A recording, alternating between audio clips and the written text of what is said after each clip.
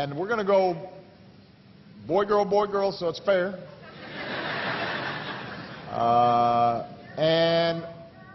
Or girl, boy, that's fine.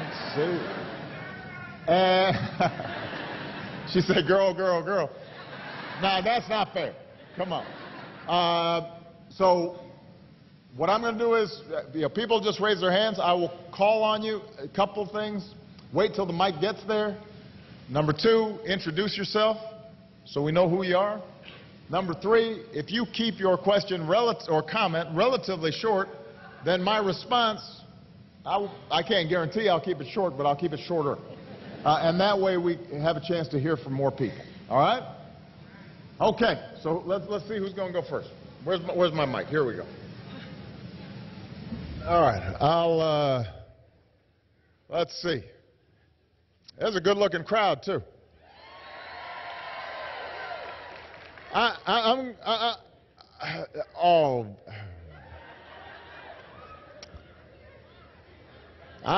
don't know who to call on. That young lady right there in the brown jacket, right there. Yes, you. Wait. Okay, hold on. Wait for the mic. You didn't follow instructions. You're already. Careful. She didn't go McKinley. Is that what happened? No, I didn't. All right, go ahead. My name is Rachel. I'm from Texas. And my question, I don't have one. I just want to tell you thank you. Oh, okay. Well, that's sweet. You got it. All right.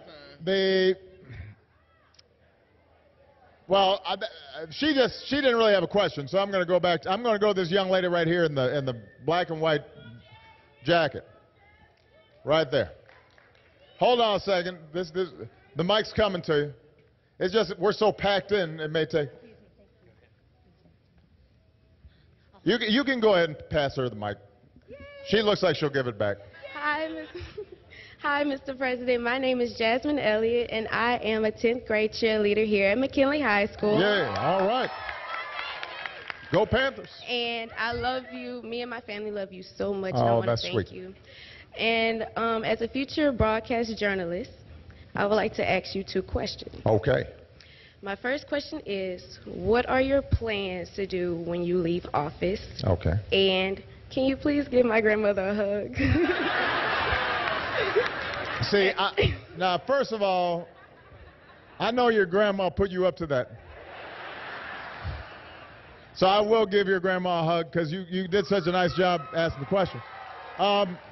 In terms of my plans, look, I've got so much work to do this next year that Michelle and we haven't had a chance, to really step back and think about it. But as I said at the State of the Union, when I get out, I'm still holding the most important job in a democracy, and that is the office of citizen.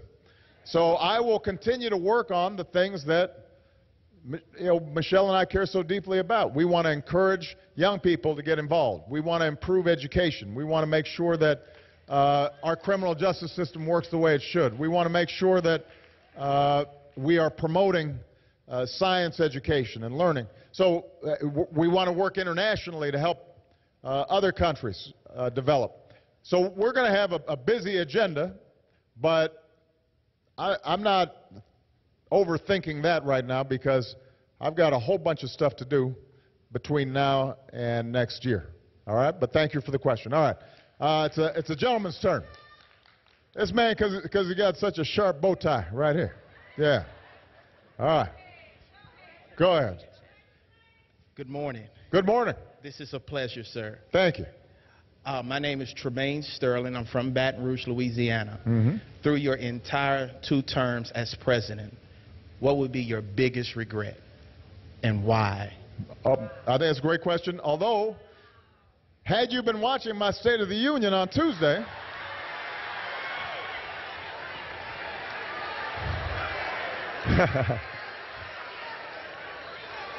he might have known that I actually already answered that question. But that's okay. I'm sure there was a good ball game on that night. No, what I told the country except for you, was that my biggest regret was the fact that politics has become more rancorous during my presidency and more polarized than it was when I came in. And keep in mind, when I ran, my belief was that there were no red states and blue states. There wasn't a black or white or Latino or America. There was a United States of America. And that continues to be my belief. Now, you know, I have, as president, obviously done soul searching about what are things I could do differently to help bridge some of those divides. I think part of it had to do with when I came in, we had a real emergency and we had to act quickly, and people in Washington sometimes weren't always as focused on getting the job done as they were, how's this going to position us for future elections. And but as I said at the State of the Union, yeah, I have no doubt that there are things I could have done better. But what I also say is that this is not something a president can do by him or herself. When it comes to how we work together, the main impetus for a better politics is going to be the American people. They have to demand it. And so if we have voters who are not getting involved, then the people who tend to determine the agenda are the special interests or money or power or the loudest voices or the most polarizing voices, because a lot of folks, some of the best people, they're just sitting at home. And they're getting cynical about politics, they don't get involved, and then the people who do get involved end up being the folks who aren't willing to work together. It's important for voters to insist that their elected officials are strong on principle, but also are willing to compromise with people who don't agree with them.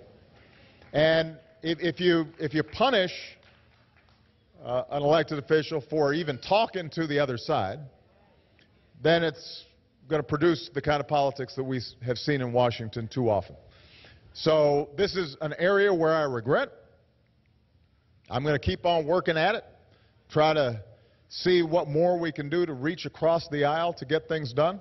I said on Tuesday that I think at the end of last year, maybe we surprised the cynics by getting a budget done, and we extended tax cuts for working families that were due to expire, and we were able to continue funding for transportation. I know that your mayor was talking about how the interstate here narrows, and you know, we may need to do something about it to relieve some traffic. And those things are not things that should be subject to a lot of Republican and Democratic argument. Maybe that's something that we can carry over into this year. One area, for example, that there's been genuine bipartisan interest and support is the idea that we've got to reform our criminal justice system. That we have to be tough on violent crime, but also be smart when we think about how can we prevent young people from getting into the criminal justice system in the first place. How can we provide alternatives for low-level, nonviolent drug offenders?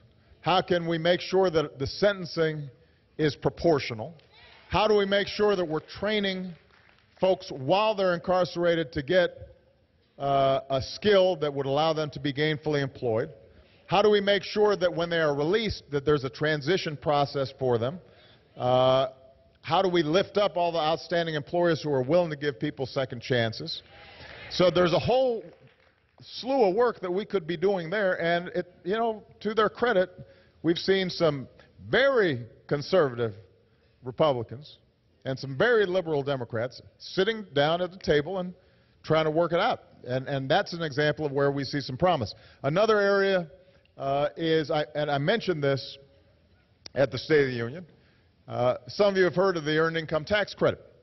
Now, this is a program historically that is supported by Democrats and Republicans, and it's a pretty simple idea. If you work, you shouldn't be in poverty, and so we should provide tax breaks to low-income working families so that they don't say, I might as well just be on welfare because I'll get more benefits than if I'm working. Well, the Earned Income Tax Credit creates an incentive to say, you work hard, you're working full-time, but it's, say, a minimum wage job.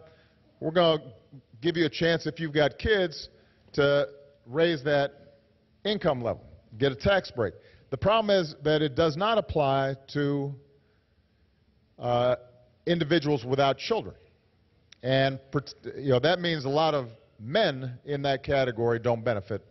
And young people don't benefit. And one of the things we've been talking about is if we expand that to reach workers who don't have children but are also working hard and are in poverty, that could be helpful. And these are areas where Cedric, he's been a leader on criminal justice reform. He's working on this as well.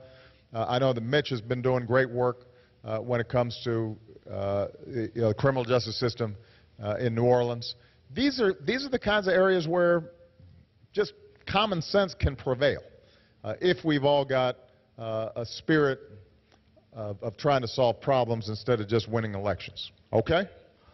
All right. Okay. It's a young lady's turn. Okay. You know what? I'm going to call on that little young lady right there. Yeah. She's in her daddy's lap, and, my daughter, my oldest daughter is about to go to college next year, and I can't really talk about it a lot because I start to cry. So. My name is Noelle Remede, and I'm in 4th grade, and I'm 10 years old. And do you think there's going to be a cure for cancer? Well, there you go. Are you interested in math and science? A little bit. A little bit. Well, I tell you what, it's going to be young people like you that are going to help cure cancer. So you better study up on your math and study up on your science. But I do think that we are seeing medical breakthroughs right now that we have not seen in my lifetime. Part of the reason is because some of you heard of the Human Genome Project. What happens is that we're now able to look at not just how cells work, but we're actually able to track how individual DNA and genetics operates.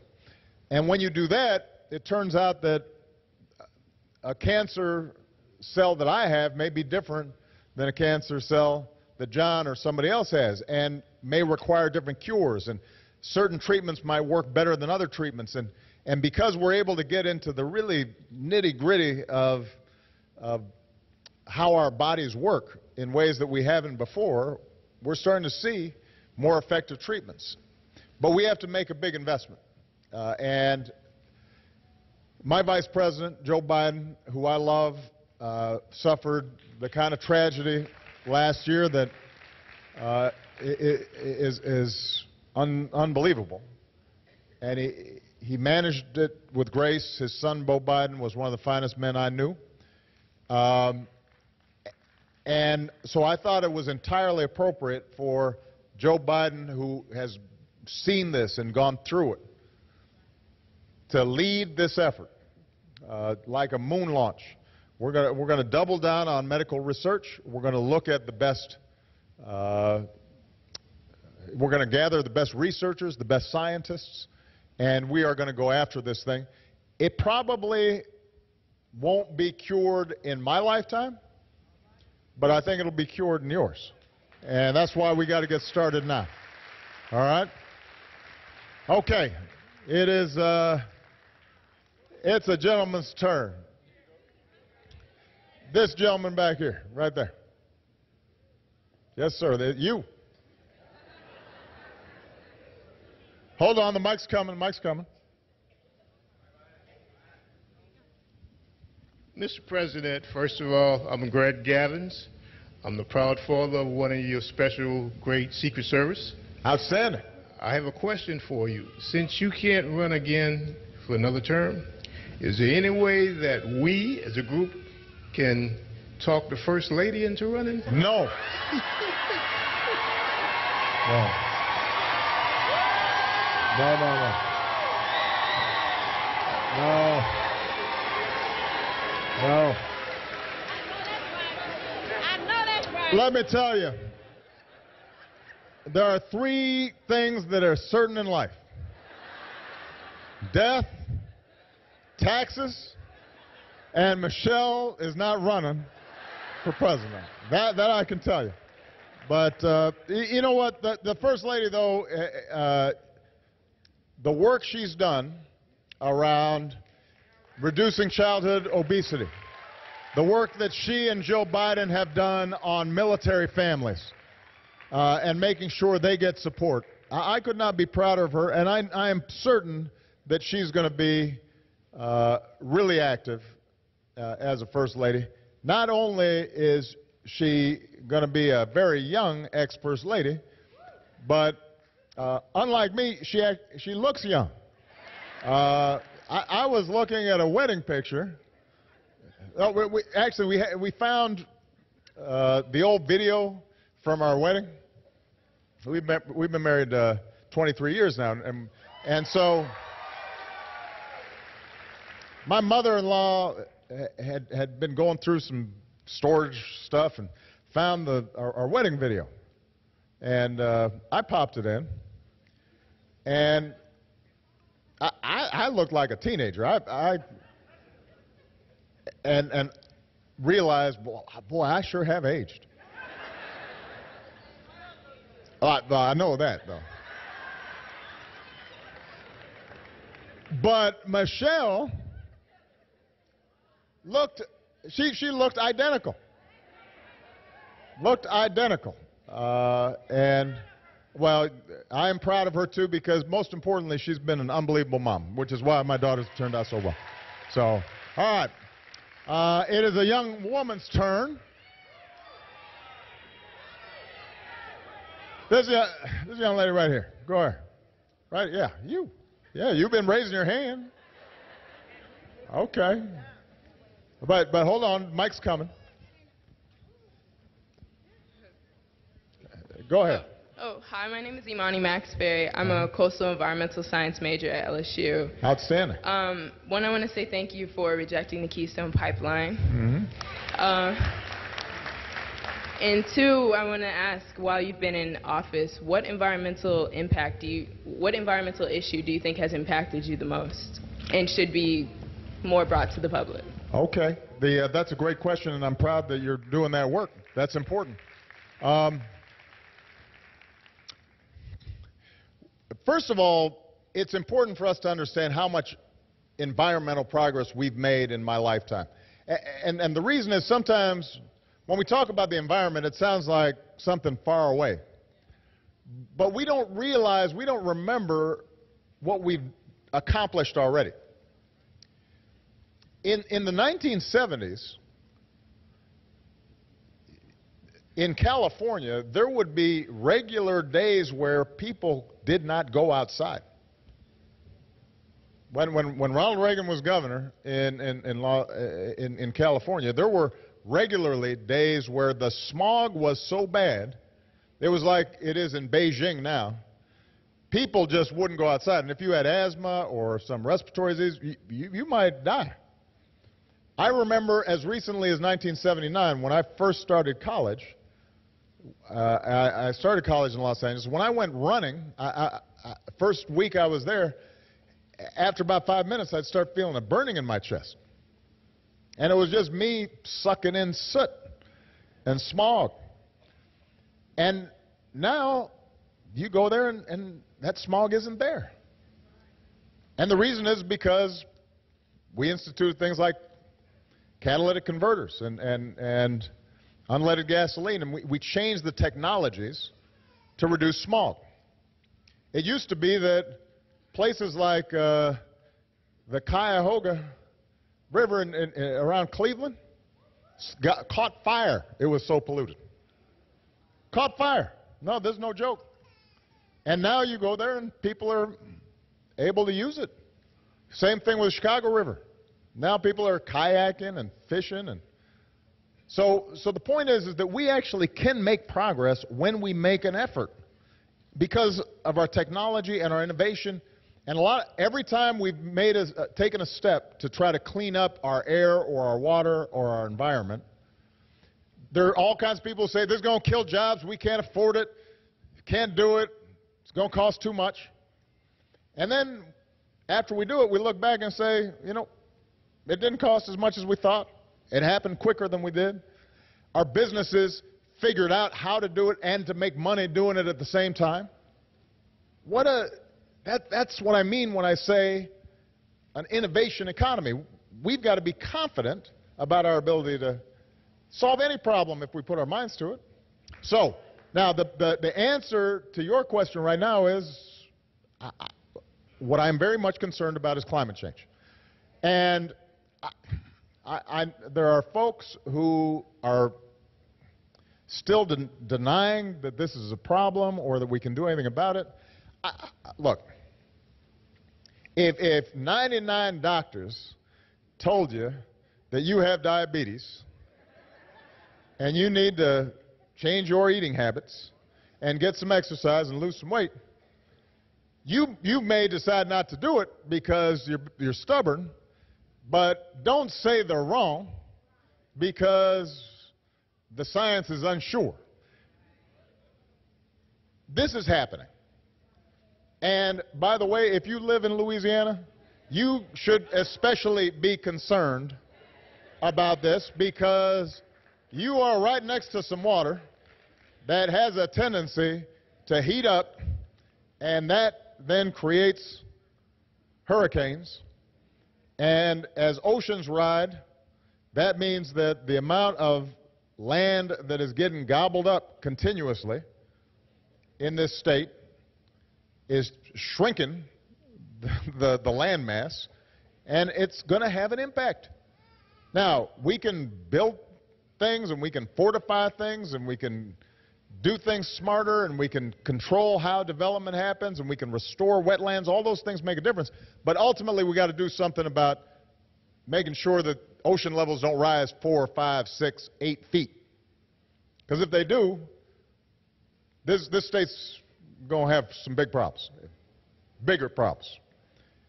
So what we've done is we've gotten together with 200 other nations, American leadership, to say all of us have to start bringing down the carbon pollution that we send in the atmosphere. And here in the United States, there are two main ways we can do that. Number one is our power plants, we've got to start using cleaner energy. Number two, we've got to start promoting solar and wind, which create jobs. And we're a leader in this technology as long as we start investing in it. You know, and that transition from old dirty fuels to clean fuels, that's going to be tough. A lot of people make money in the coal industry, for example. A lot of people have worked there historically. But now you actually have more people working in solar than you do in coal. Those communities that are reliant on coal, we should help them get a jump on making money in wind power and solar power. Those are hard-working, good people. Let's not have them stuck in old jobs that are going to be slowly declining. Let's get them in the new jobs that are going to be going up. And then in our transportation sector, we need to continue to build on the things we've done since I've been president, doubling fuel efficiency standards on cars, promoting electric cars. All this stuff adds up. And the good news is businesses can succeed and we can make money doing it at the same time. But don't think that this is not a problem for all of us. This is the main message I have. You know, we talked, that young lady was asking me about curing cancer. Well, we might cure cancer, but if temperatures have gone up 2-3 degrees around the planet, 4 degrees, and oceans are rising, we're going to have more problems than medical science can cure.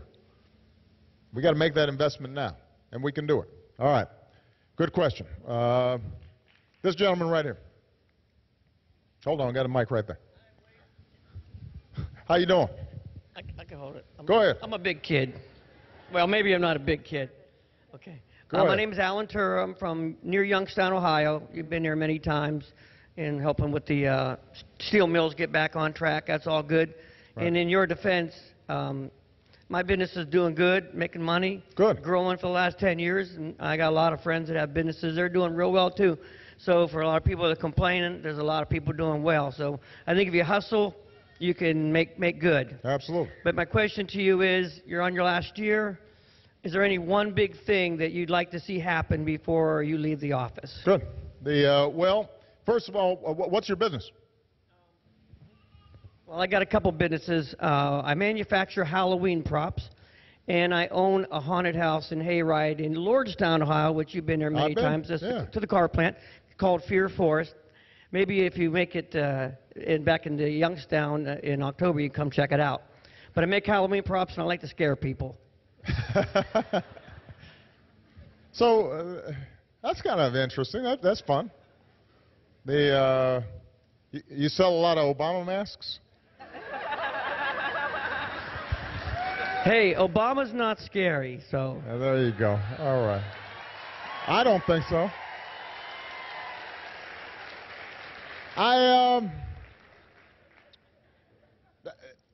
The things that I talked about in the State of the Union are all things that I think are possible. Some of them I can get done on my own. So I'll give you a couple of examples. We need to revamp how our information systems, our IT systems in government work. This is one of the areas where there's the biggest gap between government and the private sector is, you know, if you just want to order a pizza, you've got your smartphone and you just, and the pizza shows up. Yeah, you want to buy an airline ticket, you know, you punch in a couple things and suddenly if you go to the airport, it's all printing out. And the systems in government are really old. Now that causes two problems. Number one is they're less safe and secure than they should be because they're old. They're outdated systems. So it's easier for folks to try to hack into them, break into them, and we're constantly putting patches up. The second thing is it just means that things are slower for customers. And I want to make sure government is in the 21st century, and you know, we're systematically going agency through agency.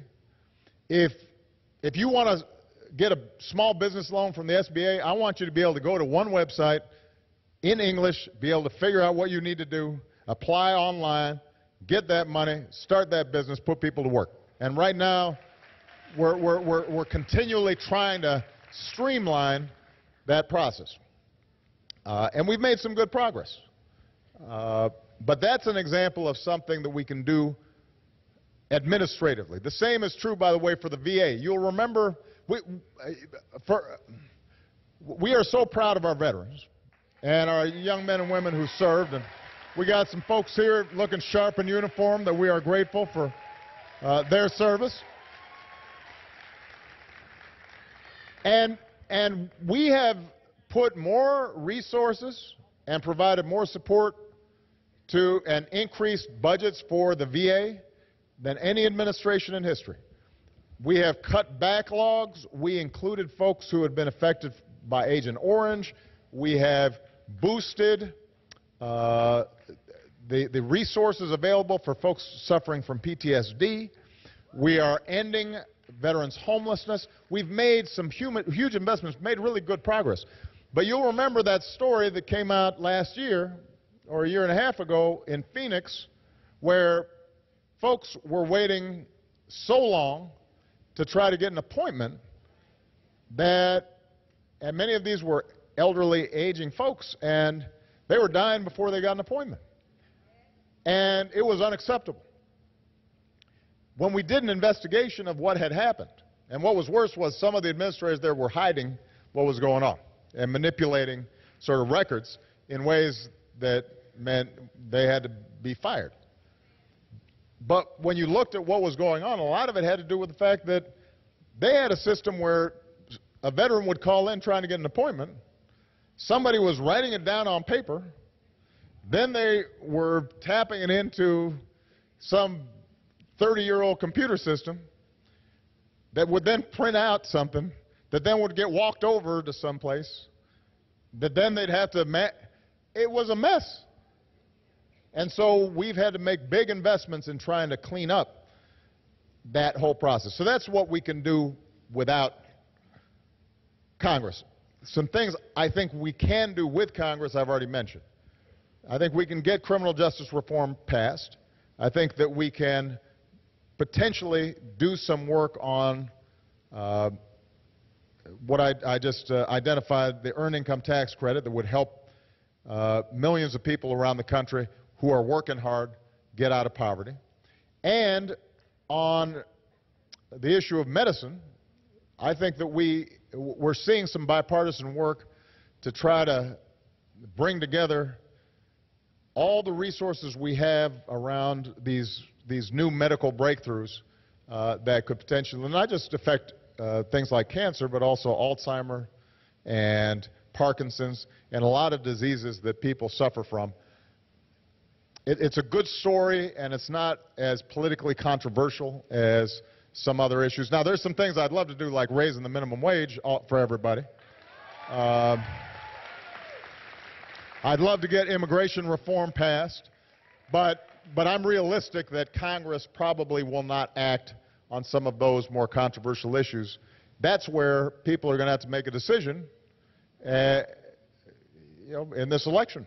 That's what elections are about. You got to decide which direction America needs to go in. Okay.